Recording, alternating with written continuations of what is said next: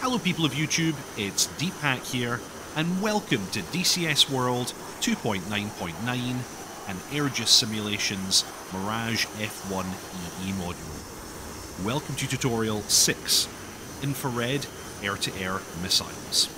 Today we're going to cover the usage of the Matra R550 Magic 1 infrared missiles, but this procedure also applies to the infrared version of the R530s and the Sidewinder missiles, both of which can also be carried in the Mirage F1.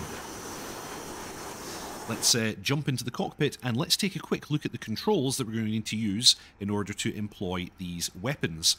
I'm also going to demonstrate how to use them both with and without a radar lock, because of course they're infrared, they don't necessarily actually need a radar lock in order to operate. The radar lock that I'll demonstrate will be the kind of fast acquisition combat mode, which we haven't seen as yet. You can of course also just use normal high altitude mode and manually lock target, but we've already covered that in a previous video. So in the first instance, let's go ahead and take a little look at some of the controls that we're going to have to play around with. We've got some switches on the side wall of the cockpit here that we're going to want to make use of. You've got this EFF switch, which is the Cannon and Magic or Sidewinder designation switch cancel. You flip that down to return to normal mode. I'll show you the C&M switch in just a moment. We then also have this switch here, which switches you into telemeter or zone scanning.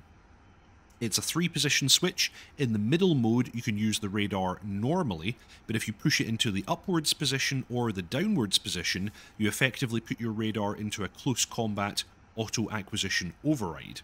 And again, I'll be demonstrating that in just a moment. Also on the throttle, although you probably can't see it right now, there is something called the C and M switch. I recommend that you bind this. When you hit your C and M switch, which I'll do now, you immediately select your Matras or Sidewinders on the outer pylons, and you also select the cannon. If I go ahead and center up the cannon just now, actually we can't see anything as yet because we don't have Master Arm on. Let's open the Sec Armes switch cover and move it to the middle position, and now we're going to hit that C&M switch again. There we go. And what will happen is we get a green light on the right hand side of the sight. This confirms to us that we are in C and M mode. This is also a weapons selection override, so be aware that the normal selections on your armament panel on the right hand side here are no longer respected. You will immediately have whatever short range infrared missiles you have, and you can also see we have the gun pipper at the same time. As you can see here, I've got 2 triangles, so I've got one infrared missile on the left and one on the right. The triangles indicate that both are ready for use at this time.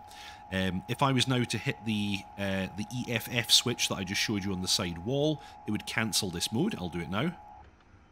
The green light goes out, the weapons symbology disappears from the sight glass, and the armament panel selections would now be respected again. If I wanted to manually select an infrared missile, I use the EXT switches, and you've got gauche and droite for left and right. Let's say I wanted the left one. I can push in that button, and we've now manually selected the left missile. If I was to choose this one, I can manually select the right one. You can only have one of these selected at a time. I'm going to deselect that again. Going over the other switches here, the only ones that really apply are, we of course have single and salvo launch possibilities. I'm going to leave it in single. And then we have the missile prep switch. This needs to be in the up position. For the Sidewinder and for the Magic missiles, the prep time is about 20 seconds. So be aware of that. So for our engagement, I'm initially just going to go at it without any kind of radar lock. Let's bring ourselves out of active pause. I have a target actually to my front. So let's accelerate and let's hit C and M switch. And we now have weapons ready. The last thing for us to do, just as before, is we need to flip up the safety on the trigger. Right shift and spacebar as per default allows us to do that, although you may actually want to map that to something.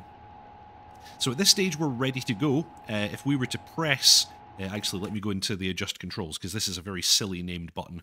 If we were to press the bombs, rockets, missiles, and sight recorder button, we would now launch a missile. Also note that the field of view for the infrared missiles is aimed right at the very top of the sight glass. So you're not centering your target, you're putting it at the top of the sight. Let me just make sure... Nope, he's off to the right. I'm going to have to try and visually acquire this target, which might be a little bit difficult for me. There he is. I've got him. So, we're going to move in. These are, of course, very short-range weapons. We're going to wait until we get a tone. Once we have a tone, we'll also have green circles underneath the weapon triangles, indicating which ones have a track. Generally, both will see the target at the same time.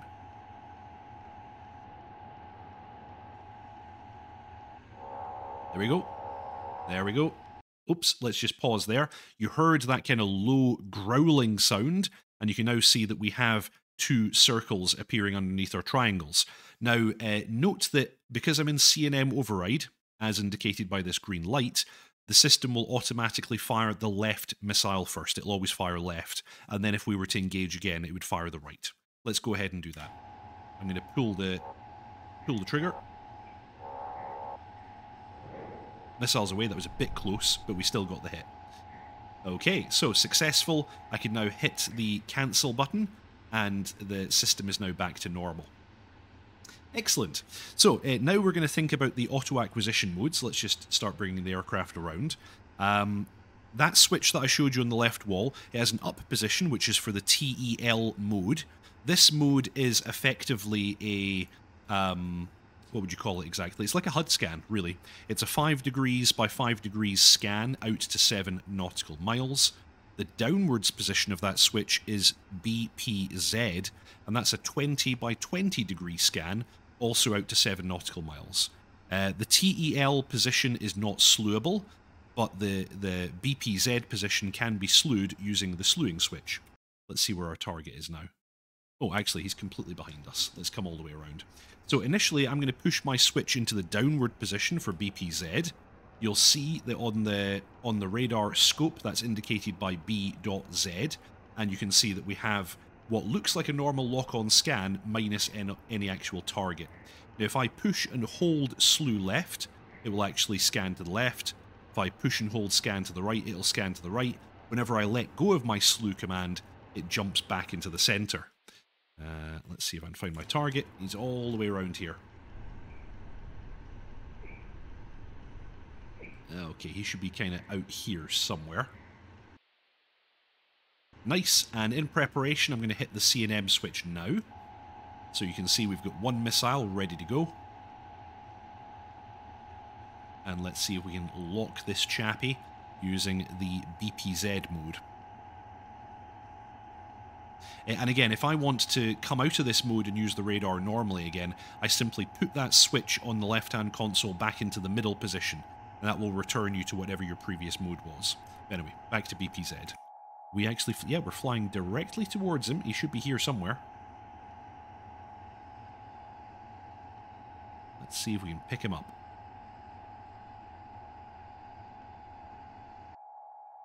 Actually having a hard time. Oh, I can see him. Oh, no, actually, no, it's a ground feature. Thought I could see him.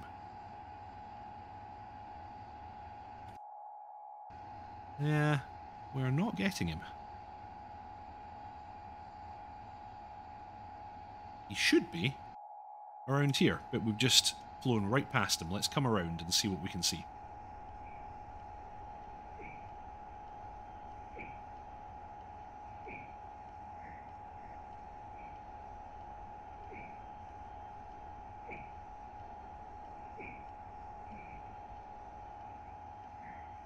Nope. I do not have eyes on him at all. He's off to our right. Okay, fine.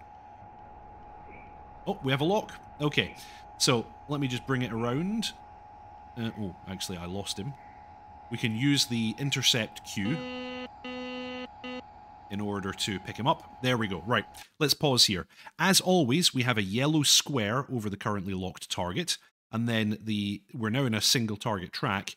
We have his indicator here showing that he must be at, let's about 2 nautical miles, I think. So now let's come out of pause, and we want to try and position him really high in the sight glass, because keep in mind that's where the field of view of the missile is.